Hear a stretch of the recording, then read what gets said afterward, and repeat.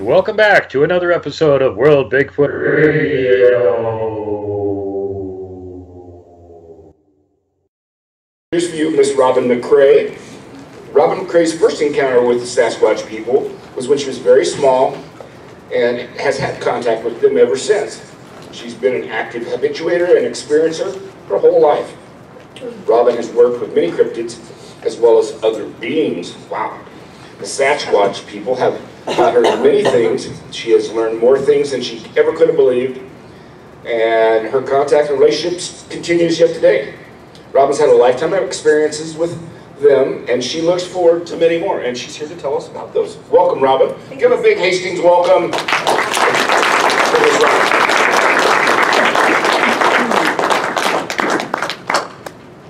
Is it on? You're on. You're good. Is it? Try that again. Maybe. Try it now. Okay, try that. Okay, I thought so. He told me it was off, so there's like, although maybe that's a good thing. Thanks, Trent. Welcome, everybody. This is my second year at the conference. This is one of my favorite events all year. I look forward to this. Harriet and Kenny are the best. Like, you don't get treated better anywhere. So, you know, hats off to them because they're amazing. A little bit about my background. Robin, stand up. Oh, they told me to sit down because people were having problems with seeing. Oh, as long as you stand on the side, you'll be fine. Okay. We can't see you back here. That's probably a good thing, Harriet. It's early in the morning, people don't ask for a lot. Okay, and please excuse me, I'm not sick, I've just had really, really bad allergies the last few days, so if I have to use the Kleenex, just ignore me. Anyway, my background is, as a very small child, and when I say small, I mean before I could talk, these were around me. And I assumed, incorrectly, that this was part of everybody's world, not just mine. I was not aware that not everybody experienced this. They do a form of what they call mind speak or telepathy. I could do that before I could talk. Again, something I thought everybody did. And I was very surprised when I found out they did not. By the time I was 4, and back in those ages, back when they invented the wheel, you could go to anywhere and play, and you didn't have to be standing right next to your parents. So I would go to the end of our block, and they had these great big mounds of dirt that people rode bikes on and and enjoyed themselves. And I would go down there, and I'd build sand castles and things in the dirt, and the Bigfoot would step out of the woods where I was at, and I'd look over, and they were just like my big protectors. They were there. Again, no idea not everybody experienced this. I really and truly did not understand that they didn't. My first ET abduction, I was 4, that I remember, and I was told at that time that it had happened before. So when I got to the point where I talked to my mom and dad about it, I had very kind parents. My parents never said, oh, you're making it up, we don't believe you. They just simply looked at me and said, we want to help you, babe, but we have no idea because we don't have anything, you know, we don't experience it. The Patterson-Gimlin movie and books and things were not out yet. There was no researchers to talk to, there was no resources to go to.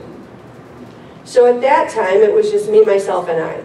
As I got older, I didn't talk about it a lot with a lot of people because I thought, you know, I know this is happening, what's wrong with me?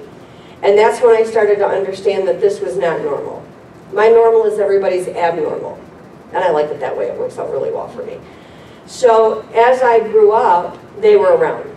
The dogmen were around. The Bigfoots were around. They would talk in my mind, and I talked to a couple people about it that thought I was nuts, so I went completely silent. When I got in my 20s and I'm living by myself, now this is going on every day. This is not something that, you know, it was once in a great while. I have contact daily in one form or another. And then other people started seeing what was going on around me. I mean, it's really hard to hide a giant Bigfoot.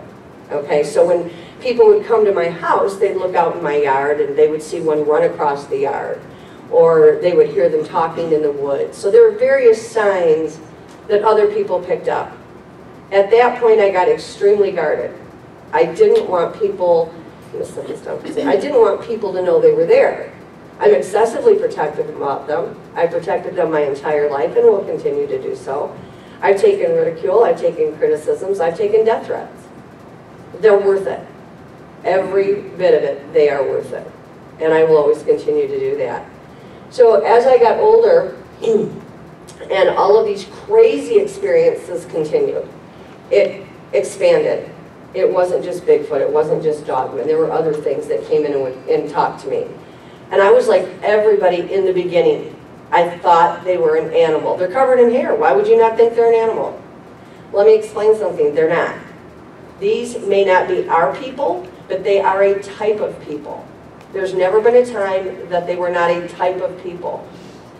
In 2009, I moved to another location, and this activity has happened everywhere I go. And I used to think to myself, you know, am I crazy? But every other aspect of my life is normal. So how can I be normal everywhere else except here? And why are other people seeing what I'm seeing? So I got to the point, in my early 20s, I even went and had a psychiatric evaluation because I thought I was losing my mind. I'm as sane as everybody else. In fact, the therapist got done with me and said, you know what, now I believe in Bigfoot. So, you know, the pictures don't lie. When I got into my 40s, because I'm definitely up there, I was at a location where I was living, and they walked everywhere around the property. It was very common. My children grew up around them. That was the other thing. My godchildren, my children, and now my grandchildren all experience these amazing people. And they do what they call cloaking, which is really hard to understand. It's hard to comprehend unless you physically see one. I had seen it for years, but then I had one that I call shadow come and stand for me to that projector and look at me. Out in the open, not in the woods. We're talking in the open of the yard. And we stood there and stared at each other anywhere from 10 to 15 minutes. I wasn't looking at my watch. I was too thrilled. And my son was coming towards me and walking through tall grass. And the Bigfoot do what they call a belly crawl or a crab crawl. They lay on their belly, and if anybody's ever watched Scooby-Doo, remember when he gets on his toes and you hear those little ding, ding, ding, ding, ding noises? Bigfoots do it too without the noise. And they go all through the grass, and they have a wicked sense of humor. They think it's hysterical to knock you on your tush because they pulled your legs out from under you. They laugh hysterically when they do so. So my son was coming towards me, and I hollered to my son, and I'm like, you know, don't just come straight. Just know that they're in front of you. And when I said that, it scared Shadow. He simply cloaked right in front of my eyes. He went from a solid form to clear. Now, there's two kinds of cloaking. There's a complete cloak, which you see nothing. It's like looking at nothing there. And then there's what a lot of people experience that looks like the predator effect, like a gelled water. And that's what people call a shimmer. And he did the complete cloak. Another thing they do while cloaking is they'll walk up to you and they do what's called counting coup. And it, you know, years ago it was a ritual of passage, and the little kids had to be brave enough to go up to one of our people, put their hands on him while cloaked to see if they could get away with it, because nobody could tell they were coming. Now they do it just to be funny. And as you can see, I have thick fuzzy hair, and they like to come up behind me and pat my hair. For whatever reason, they like the hair. And they like my windows open, and a lot of times, I don't have curtains on my house. When I change my clothing, I'm in the bathroom where they can't see me because I have smoked out windows. And they like my bed by the window. And for many years, if I moved my bed away from the window, they would just have a fit. They'd pound on the house all night long. And I would wake up because I had my window open and I would have mud and leaves in my hair, either braided in my hair or just in my hair. I put an air conditioner in the window. I lived in Michigan at the time. I'm born and raised in Michigan. I'm currently in South Carolina, working my way back to Michigan because I don't like living on the sun. And I went back and I was in my room and it was so hot in Michigan at that time, I put a window air conditioner in. I woke up in the morning to find the window air conditioner was mangled in the middle of the woods. They did not like the windows blocked, and I was like, okay, got the message. I've got it. I'm in, what was it, 2012, and I communicate with them. Not only do I speak telepathically with them, but I do speak verbally. And so they had told me I needed to meet someone by the name of Melba Ketchum, which I'm sure a lot of you have heard of Dr. Melba Ketchum and the Sasquatch Genome Project. And I didn't know her. I didn't even know they were working on the project, to be honest with you. You know, you have to understand that for 40 years, I did this by myself. I didn't have contact. I got into this field of what they now are calling research, which for me, it's not research, this is my life. Not because I chose it, but because this is what my life was. And I did that because of Dr. Igor Borstev. He had heard of me through someone that the only person I ever spoke to about what was going on at my home. And he contacted me and he said, I'm standing here with Igor Borstev. And I'm like, okay. No, this is a big deal. This is Igor Borstev, top researcher in the world. He wants to meet you. And I said, all right. You're supposed to come for 3 hours. He stayed for 10 days because the evidence was so overwhelming. He's like, I can't leave. And he only left because he had a flight back to Russia. So when he left, he said, we're doing a conference there and you got to be there. So he flew me to Siberia with Ron Moorhead there, which was amazing because Ron is it, guys.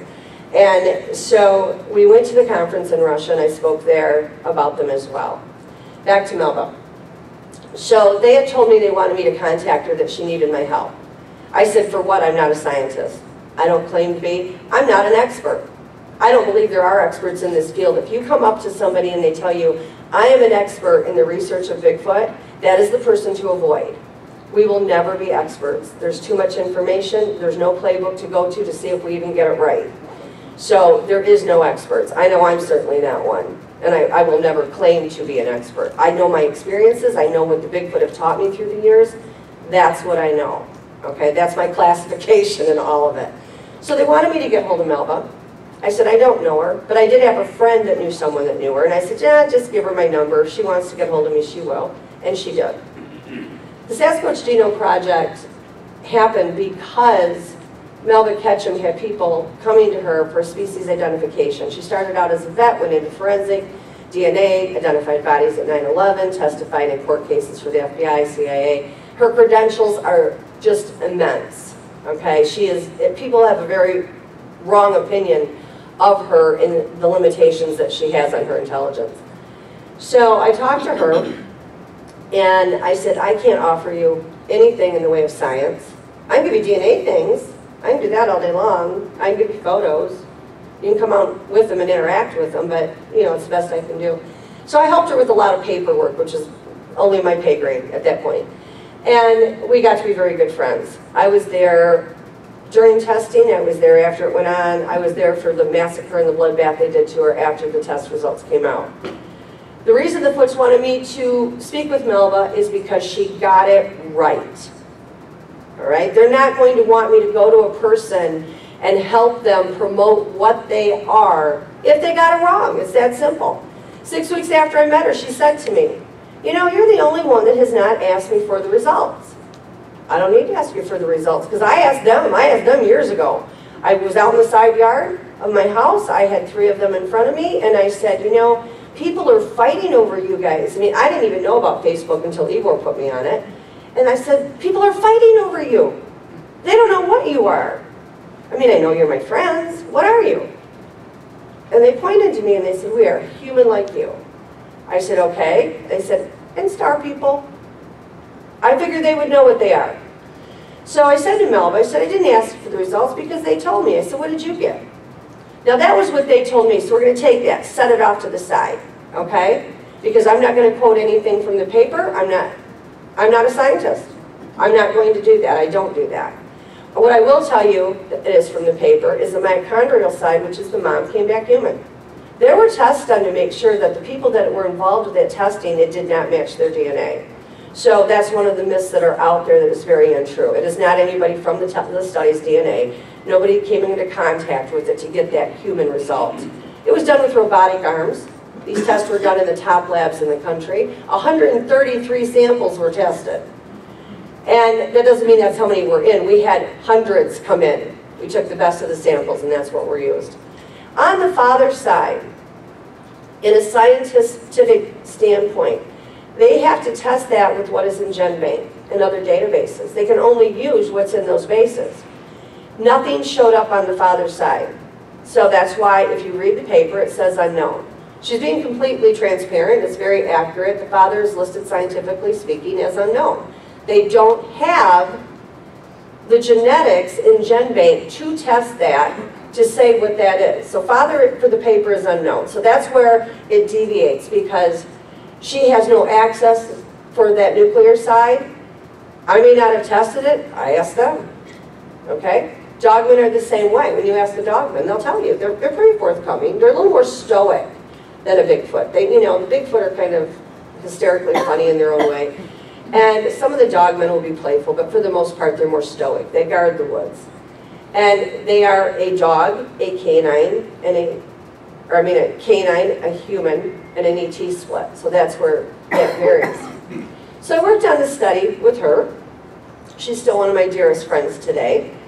And I continued to hang out with my Bigfoot. Do you want to put the photos up? Yeah. During the course of this time, there's so many paranormal things that are out there. I tell people this a lot. The world that we see is not reality. There's a whole other world out there. When people are ready, they will accept it. I'm not here to change anybody's opinion. I'm not here to try to prove anything. My job isn't to prove anything. It really isn't. And I honestly don't try. What I do is I share my experiences. I tell people what these people have taught me. And that's, at the end of the day, that's the best I can do. My husband, Pat, who's at the back there by the books, he's experienced a lot of the paranormal things with them as well. And as I always tell everybody, you know, if you're not comfortable asking questions in an audience forum and you want to come back, please feel free to come back and ask anything. I ask questions too. We are here to learn from each other. The Bigfoot work under the law of Ra, which is the law of one, which means they work as a collective, meaning that it takes all of them to form their collective, and it's at a higher consciousness. These are people that have laws, culture, family units. They have a written language. They have an alphabet. They can speak our language. They can speak their language. These are a people. If it walks like a duck and it looks like a duck, it's a duck. Okay? Just because we don't have hair on our bodies does not make us any less human. They are a type of people. They are not our type of people, but they are a people nonetheless. And they run their lives as such. Now their laws and their culture and their lives are very different from what ours are, but not any less important. You know, our words don't mean what their words do. So when they're speaking, sometimes there's a lot of miscommunication. What I do, I work with hundreds of people all around the world. And what I do is I kind of bridge that gap. I offer explanations, questions, you know, whatever. I learn a lot from these people as well. I am by no means above learning. I love nothing more than to learn from people. Okay, this is a picture right here of one whose name, and this one is kind of blurry, the other ones show more form to it. Her name is Mawaka, and Mawaka hangs around, she loves to play in the front yard. At this point in time, she's roughly 12 foot tall.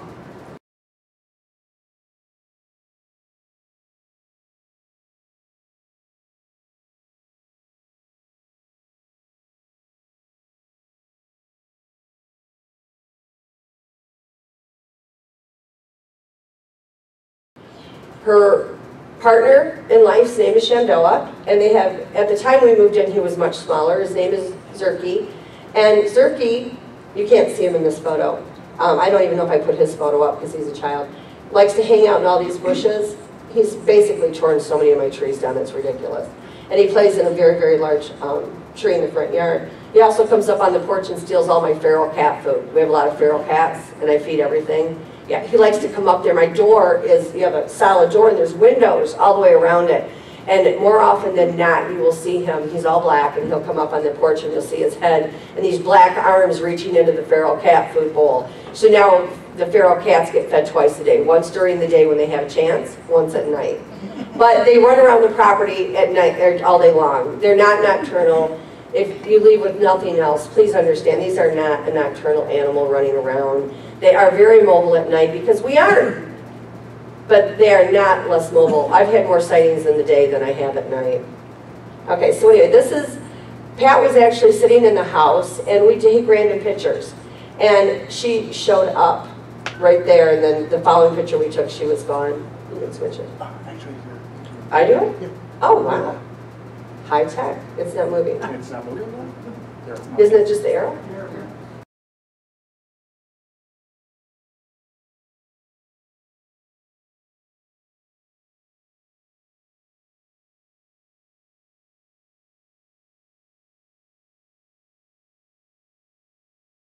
Yeah.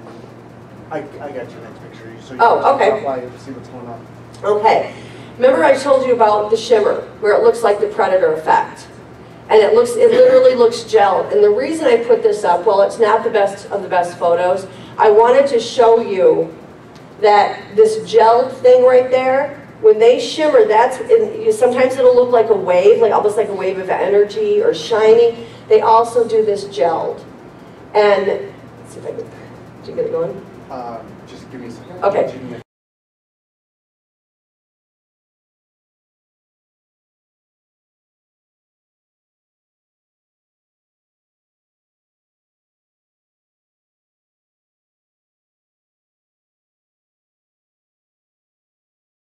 So this is a stick structure. One of the ways that you're going to tell, stick structures are a way of communication. They're not just there to look pretty. Some are very decorative, and that's always a good thing. But they're there because they mean something, okay? But they can be decorative, don't get me wrong. There's so many multiple facets of the things that they do that you cannot limit it and say, oh, this is just because of this, okay? Everything is done for a reason. There's no coincidences. Not a whole lot of random silliness. I mean, they do things for a reason. When they're playing, it's random. Now, this you can tell, and what I want you to notice about this, where if someone's walking through the woods, you're going to say, oh, look at that pile of sticks, okay? It's not a pile of sticks. They interlock. And very few times when you have this center tree right here, are you going to get one that's going to interlock where it goes between this piece and that piece? It doesn't fall like that. That's not natural. At first glance, it looks natural, but when you go up and look at it, you're going to see interweaving in the rest of the branches. You're going to see where what we call locks. And when it locks like that, it makes it very difficult to be a natural event. Okay? You go to the next one. You're good, yeah. Oh, is it working now? Yeah, it's working now. Oh, you're the best. What would we do without Trent? Okay, so here's another one. And on this one, you can see where it looks like a pile of sticks. It surely does. But when you get to this point, you're going to see that it's woven in and out of these branches. It's wrapped around them.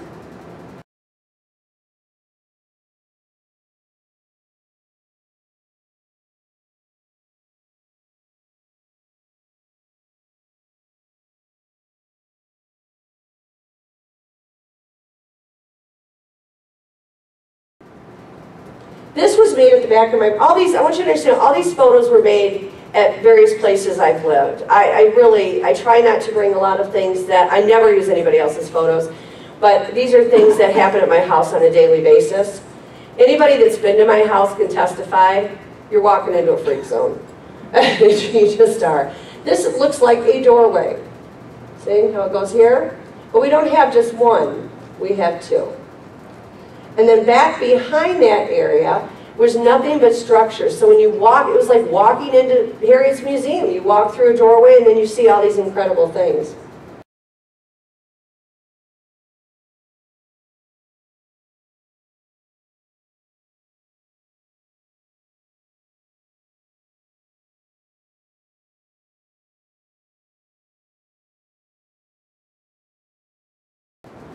Now these are arches. These I actually took in South Carolina. And you're seeing all these. Now one thing that you can, they use them as directional tools. They also use them, the females will use them, and as disgusting as this sounds, where the base of that ends up, they will urinate on it to let the males know they are available, and the arch is going to tell them where they need to go to find them.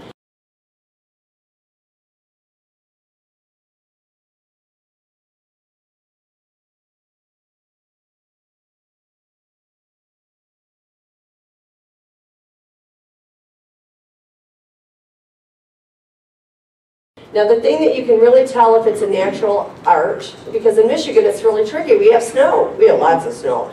So you get the arches that are made from the snow.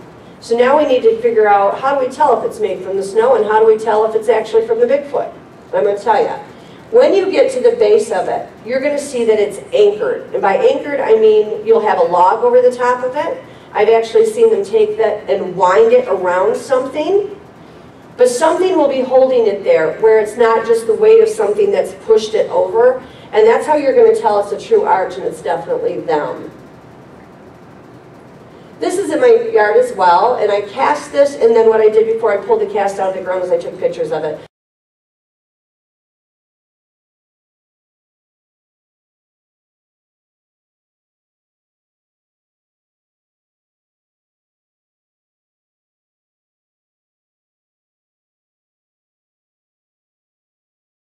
This is a walkway. When you watch them walk, they literally, it's 1 foot in front of the other, okay? It's very streamlined. The only time I've seen anything different, and this has been in the snow, and I'm not going to speak for every one of them absolutely, but I do have one that when it's snow, he tends to waddle more, and there's more of a little bit of a difference between it. However, it is always very closely streamlined.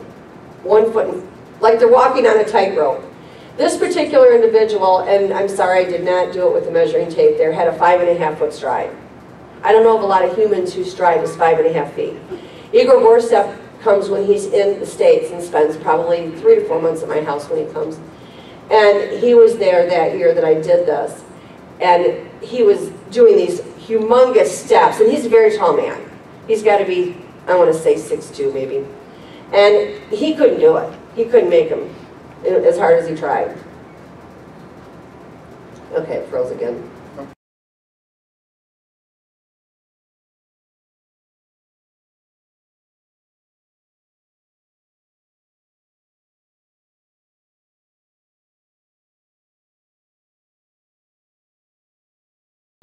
Ah, there we go. This is a baby dogman. This is Nico. You can see the snout. You can barely see the eyes, but you can see his little ears. He was up about 30 feet in a pine tree. He is not a bear. I was laying in bed. Pat and I had just moved into a new home, and I was exhausted, but it was 8:30 at night, but in the south, that's still daylight. So I was in my jammies. I was relaxing, and he's mind speaking to me, telling me to come outside. And I said, I'm not coming out. I do what they call energy work. I do earth work. And they like to feel the energy that I can push towards them. And so he wanted me out there for energy. That's what he wanted me for. And I told him I wasn't coming. He said, I'll let you get a picture. I said, no, you're lying to me. Because you guys, none of you like to have a picture taken. They believe that the camera lens steals their soul. And he said, no, I promise. I said, all right, I'm coming out. But if I don't get my picture, you're not talking to me anymore because I don't talk to liars. And he gave me a picture. So he was not very old. He's still around. I don't have problems with the dogmen around me. There are some that are very, very bad. You have to understand that when it comes to these cryptids, especially the Bigfoot, I will never promote to you that they're all good, but I will also never promote to you that they're all bad. I would say it's a 70-30, 70 being good. All right? But when you look at our people, we have murderers, we have psychopaths, we have pedophiles, we have rapists. They are a type of people. Those same illnesses, those same problems are in their people as well as ours. So to say that they're all bad is incorrect, but I cannot look at you in good conscience and say that they're all good, because they're not any more than our people are. I will say this, I would rather be out in the woods with 100 Sasquatch or dogmen than be in the woods with 100 people that I don't know. I feel safer with them. And they're much kinder. Their love is a different love than we have. It's incredibly deep. And they know how to project emotions. One of the abilities they have is they can do a projection, which they project emotions on you. When they project love on you, I defy anybody to have that done and not cry. Because it is that deep of a love. I call it the little love hug.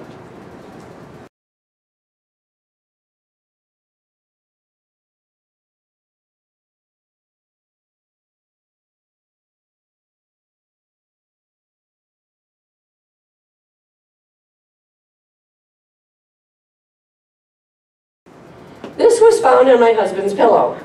The story of, with this handprint, he was at work, I was at home all day long. I'm doing my thing, I'm cleaning house. I went in the bedroom, I had vacuumed, I made the bed. That pillow was clean. This pillow was actually a Star Wars pillow, and on the front of it is Chewbacca. Chewbacca came about because George Lucas had an encounter when he was 9 years old, and that's how Chewbacca became. But the pillow was facing out. We have a lot of dogs, and I didn't want the dogs getting on the pillow. So I had the black part of it facing out.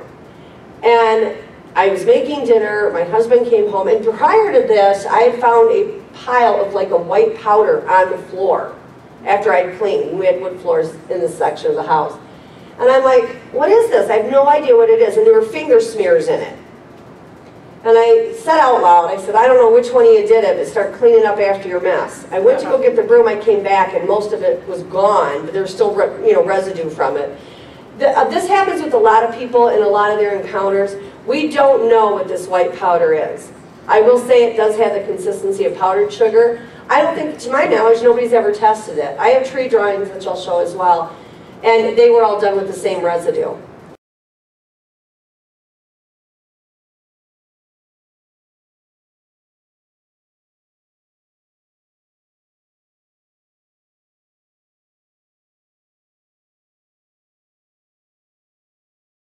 So I cleaned up the mess on the floor. I never went in and checked the bedroom. I had been home all day. Why am I worried about it?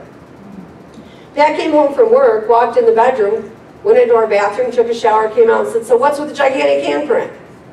I'm like, what gigantic handprint? That one. And that print, it took months before that print would go away. Whatever it is that they use, it's long acting. Here's Dr. Igor Borstev.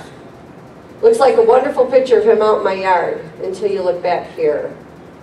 And right here, which I'm sorry guys, it's hard to see, I will have a close-up of him, is an individual. His tribal name, I'm not going to reveal, but we call him Brownie just because he's, at that time he was only 9.5 foot tall, he's almost 11 now. And he's all brown, very, very long hair. The other thing I want to point out with, on each one of these, please when you go into the woods or think that you're looking for Bigfoot, which don't chase them, make a bonfire, sit down, they'll find you. They hate to be chased. Everyone is different. Just like all of us here today, there's no two people in this audience that look alike. There's no two Bigfoots that look alike. They don't all have the cone-shaped head. Shadow's head is not any bigger than a normal man of our people.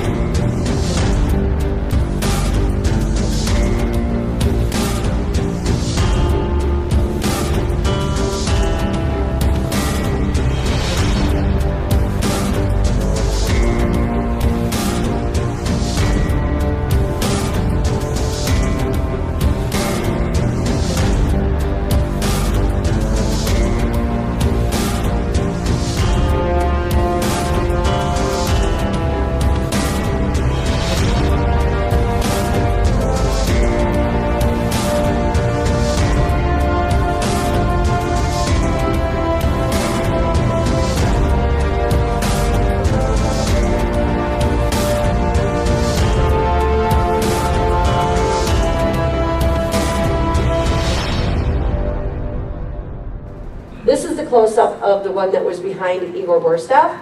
This is Brownie. There's his little blobby. He's got a really wide nose, and he has more of a grayish-brown face to him, but most of his face is covered in hair. This, I want people to see this because a lot of people don't understand that this actually happens. You know, in some areas the Bigfoot and Dogman don't get along, but in just as many, if not more, they do. Excuse me. They may not always be the best buddies, but again, they are all part human. So you have some that get along, you have some that don't. At my house, everybody gets along. It's kind of like a mandatory rule that I have. And unfortunately, sometimes we have oops babies, and this is one of them. This is Trudy. She is half Dogman and half Bigfoot. It does happen. Genetically, they can because of the ET human cross, and they do exist. And the head on them actually looks more like a teddy bear. They don't have a full canine snout, and they don't have full canine ears, but they do have a little snout, and they have little ears. This is her thigh, but right here, this particular one was born with the tail. Not all of them will come out with the tail. It just depends on how it ends up at the end of the day.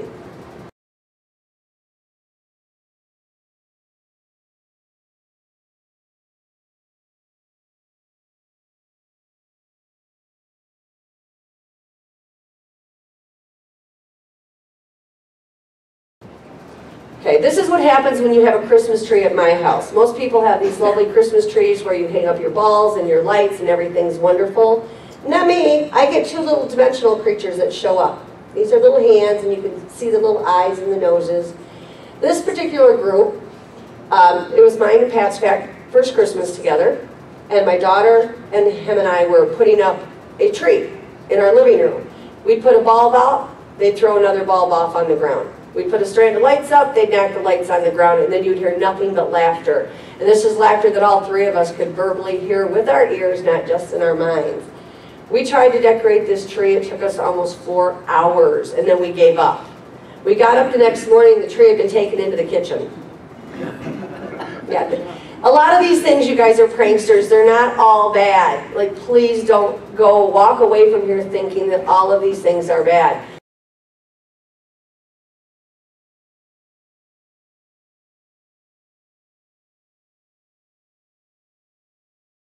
And we're going to touch base briefly on the things that could make them more aggressive and the missed signs that we get sometimes.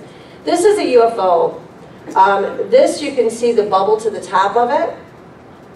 And these are the lights, and it actually, lights would spin around it. This is the one that the MUFON came back and said it was a class 1 sighting. These pictures were taken from my front porch. Again, shows you how abnormal my normal is. My son-in-law is the one that took this particular photo. He did a tremendous job of it, did it with his camera phone. It is a little blurry because it's been blown up so that you could see it a little bit better. So please excuse that. Also, they radiate energy. Everything on this planet and other planets is energy-based. Everything is done by energy and vibration. So when they move these crafts, a lot of energy is expelled from that. And so you get a lot of the around it, it's more pixelated. That's another problem. We're going to touch base on that too on the photos when you take of the Bigfoot. So he went out on the porch, and bless his little soul, when he got to my house, him and my daughter are staying with us temporarily while they find their own home. He got a big shock. He always knew Mom wasn't crazy. First night he pulled in, a Bigfoot stepped out from the trees and is like looking at him like this. So that was his big introduction to the Bigfoot. ETs followed the next day. The dogmen showed up. He went into what I call a paranormal meltdown. Igor Borsteff and I have a pair of binoculars that have night vision on them, and then you can take video and you can take pictures with it if I'm ever bright enough to figure out how to do that. But you can see out of them quite well. And he spent every night, all night for the first 2 weeks out there going, oh my gosh, there's one over there, there's one over there, there's one over there. Mom, there's an ET in the bushes right across from the driveway. So I started walking to him. He's like, what are you doing? And I'm like, if it wanted us dead, we wouldn't be here.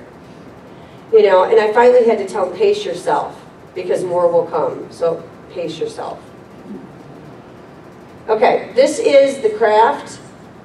And then this is a scouter craft that was following behind it. They were out there for a good deal of time before it finally left. And at times that particular craft would have the multicolored lights. Other times it would go and it would spin white lights, but then it would also have the colored. Okay, this is the photo I was telling you earlier that the pictures kind of got scrambled, and I apologize. This is a triangular shaped craft, and this is above my garage. This is that portal that the head was coming out of directly underneath of it. And again, these were taken probably 10 feet off my garage door. Then to move on.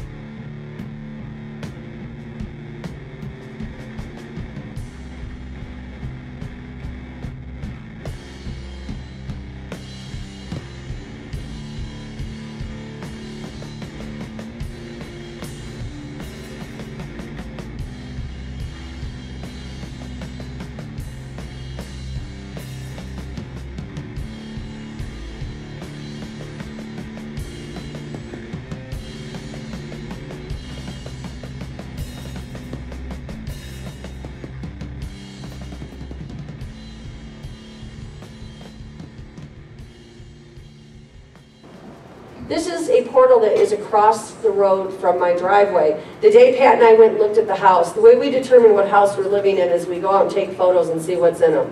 If nothing's in them, it's not the house for us because we don't know how to be normal. This is a giant head. We have yet to determine, there's the eyes, there's the mouth. We have yet to determine, we go back and forth and waver, is it a Dogman head, is it a Bigfoot head? I'm going towards Dogman, but then it depends on the day of the week. But it opens up, we've had gold bars, things come out of it, we've had dimensionals come out of it, we've seen foots come out of it.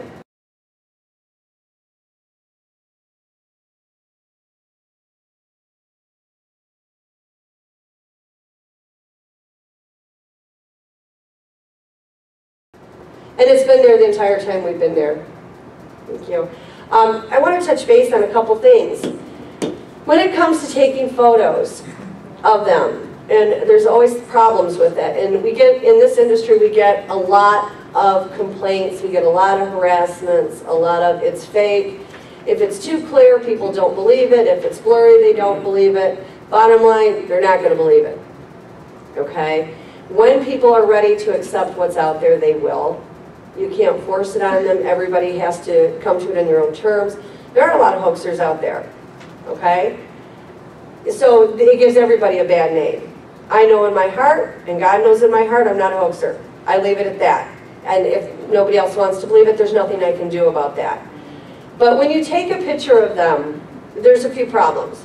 If you were to center, like let's say I want to take a picture of Trent, and I'm going to have my camera. Normally, if you're taking photos of your family, you're going to center them right in the middle of it, right? Because you want a good picture. Don't do that if you want a Bigfoot, because they radiate a certain level of energy and frequency. It distorts it. Also, one of the abilities that they have is to mess with your camera and electronics. Multiple people, when they are out with them, notice that their batteries are drained, they notice their cameras malfunction, and various other electronics get messed with. And you don't even want to know what they can do to a computer. But, so when you focus on them, you're giving them that ability to do that. Not that they can't off-center, but it is easier for them front and center. And because of the energy that they radiate and that higher level of vibration, let's pretend Trent's a Bigfoot. I'm going to take a picture of that. That speaker is what I'm going to take, and that's what's going to be my center. And I'm going to let him be on the outside loop of that photo. And I promise you, he's going to come out much clearer. Because when you center on them, it doesn't always work. Now, that being said, again, remember I told you in the beginning, everything has multiple facets of how it works. We have Amish people. I grew up around Amish people. Every sector has different beliefs. Some will have cars, but they won't have other electronics. Others don't use anything electric. Others will use lights, but they don't use cars. So every different group has their own belief system and their own way of doing things.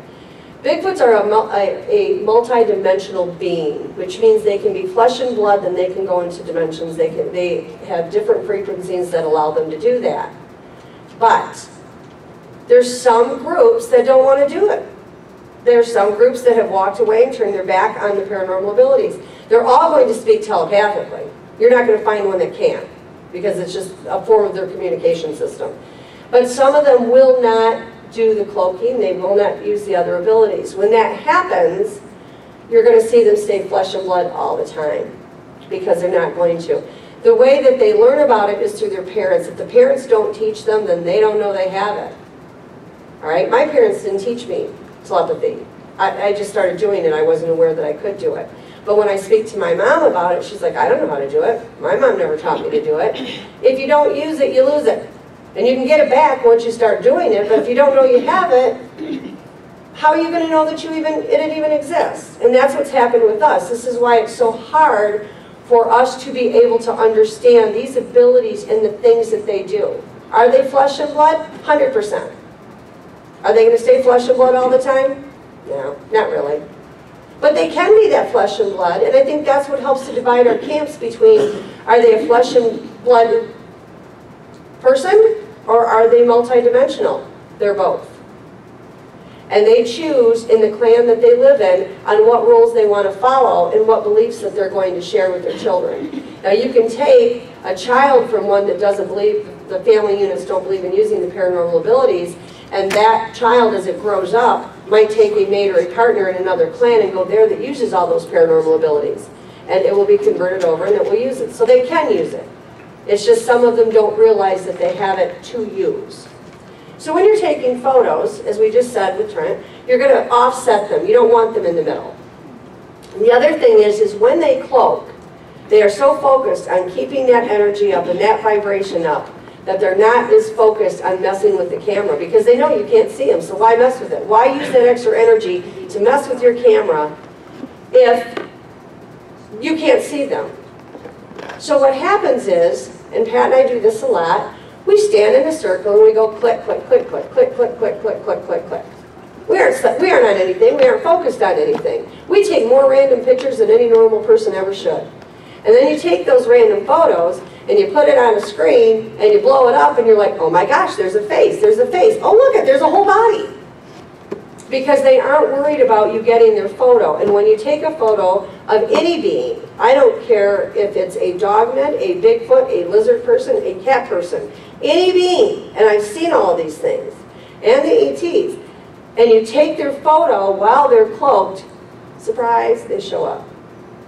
So there are ways to get photos. But instead of trying so hard to find that particular individual to snap a photo of, if you get lucky enough to see it, off-center it. If I'm going to take a picture of this lovely woman right here, I'm going to focus on that guy over there so that she's in that frame. But she's not the center of it. And I'm going to get a great picture of her. And when you go out there and take your random photos and they're cloaked, you'll get them. If you can't get a photo of a cloaked Bigfoot or any of these other beings, then they're not there to begin with, because they will show up. At this point, does anybody have any questions that they feel like they want to talk about while I'm up here? Certainly.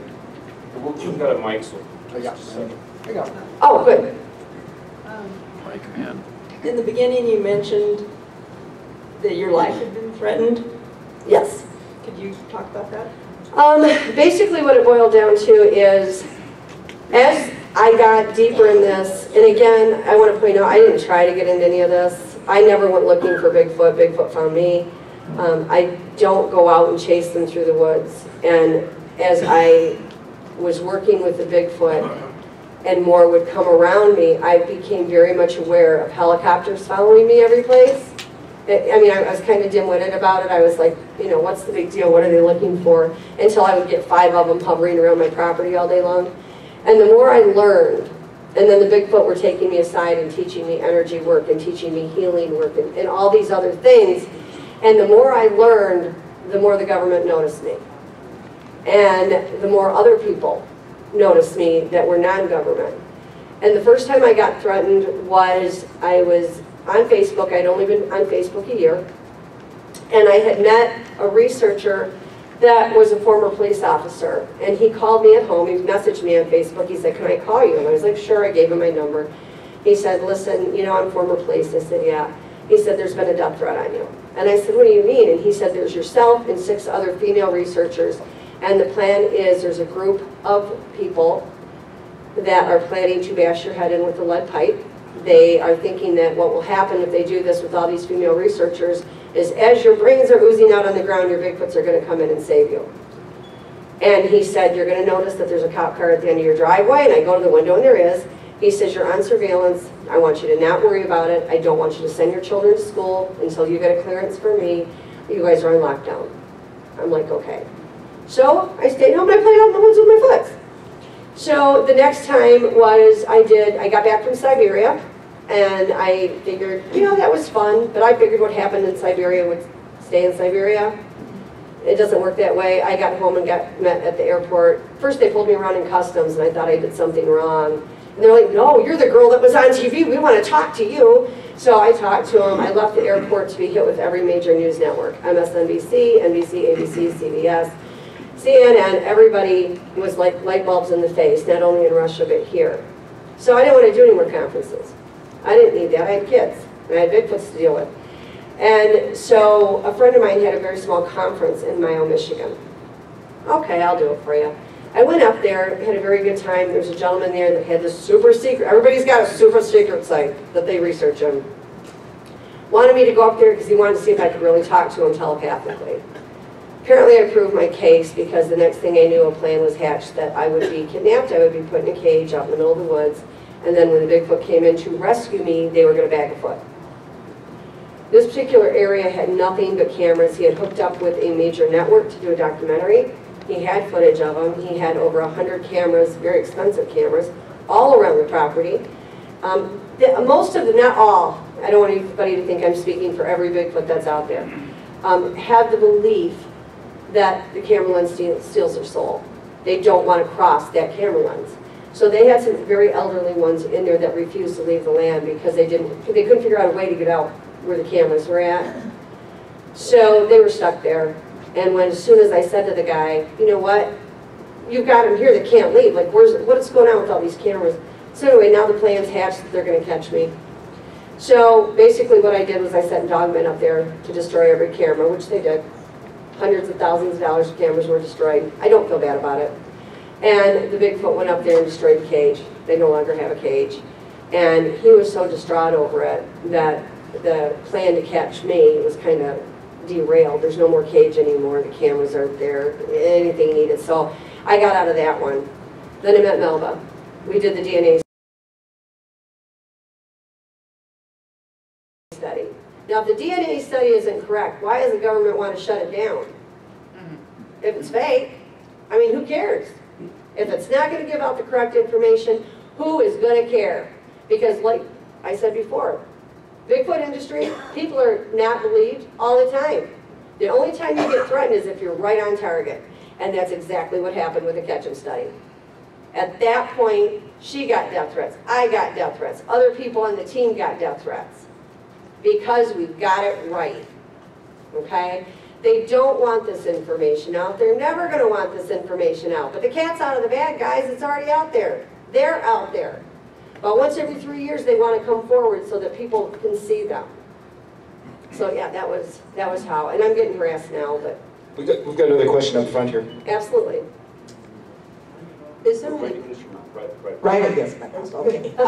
Is there any possibility that maybe they're not flesh and blood, that they appear that way to us because we are flesh and blood and we relate to that? Because that would explain why we never find their dead, we never find their bones. You know, they're so elusive and everything. It's just an idea. I think it's an excellent question. And I think there's two questions in that statement. Number one, the reason why we believe that they aren't flesh and blood at certain times is we did have flesh that we tested in the study. There was a very bad man that killed 2 of them by baiting them with food, and then he killed the male and he killed a child, one of which was twins. And you know, karma's going to come for him at some point if the foots don't get him first. But regardless, so we did have that flesh to test. That was the only reason why I can say to you that yes, there are at some point in time flesh and blood. Otherwise, I would look at you and I would say, I can't prove that to you. You know, I have no problem saying I don't know an answer to a question, but in that case, that's why. The other thing that you had brought up, and I wanted to touch base on it, and then it just popped right out of my head, you had said about the flesh and blood, and then you said something else. Why don't we find their dead? Very good reason for that. Excellent question. They bury their dead. How many of us out here would give up one of their family relatives' bodies? I see no hands, because we don't, and neither do they. They do a funeral ceremony. They have a certain way that they bury their dead, which goes to certain traditions that different clans have gotten from the Native Americans. And they do bury them. And the way they bury them makes it very difficult to find. They are not left out in the woods where they decompose or the animals get them. I mean, I'm sure that occasionally, you know, we have had people that have gone missing or died tragically, you know, alone out in the woods, and that's happened to them. No more in their people. Hey, Robin, I got your question right here. Hi, this is our first Bigfoot conference. Welcome. Glad to have you. Thank you. So we ranch out in the Sandhills in Nebraska. I was told we also ranch next to Pine Ridge, and we have a medicine man that comes on and helps us out. And he said, Bigfoot's on your land.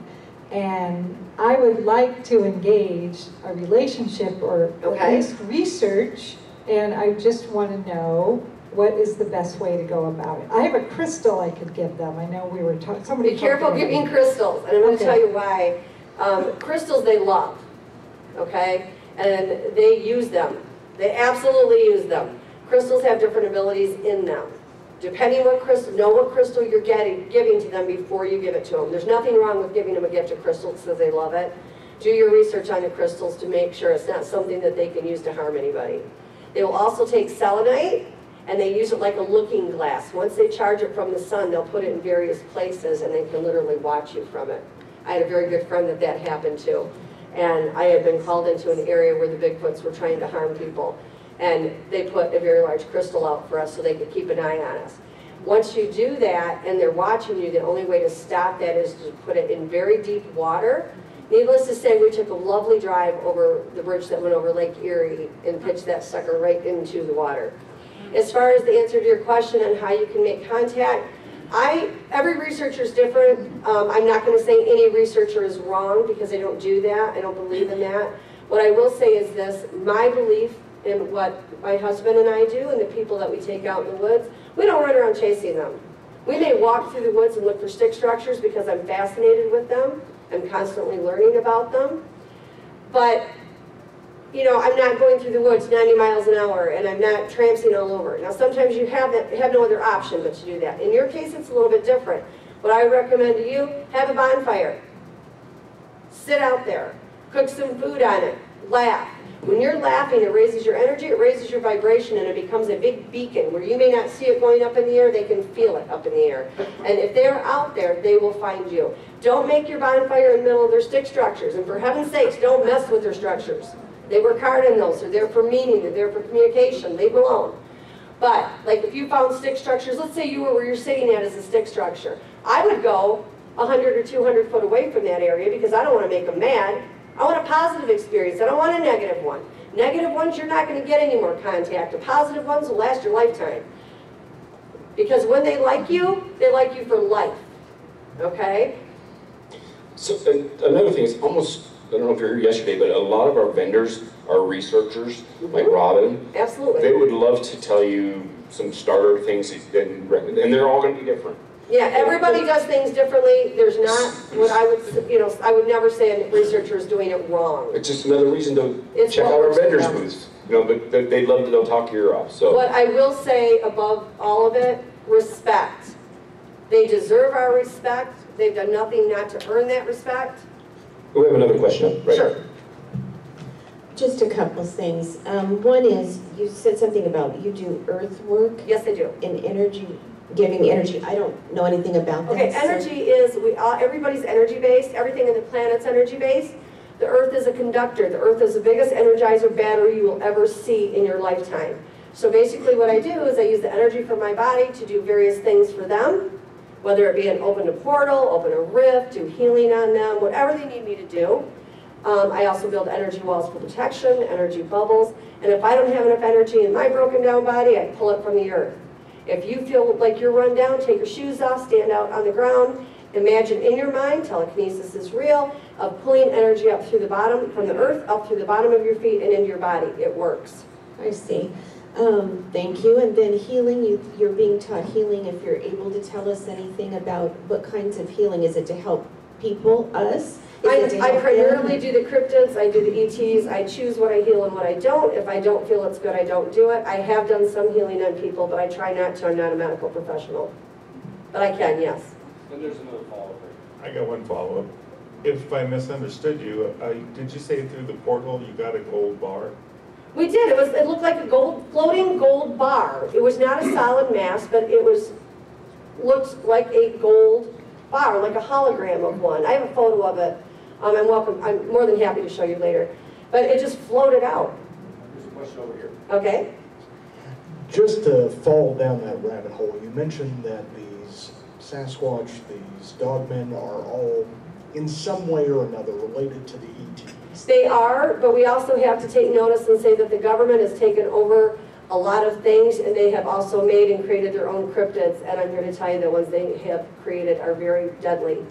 So is there one particular race of ET that To my has knowledge, created no. these groups, or? We have several contacts that, as well as myself, that have spoke to the ETs about it, and it doesn't seem to be any certain race that's doing it. It's basically, you know, it's part of the cattle mutilations, part of the DNA taken from us.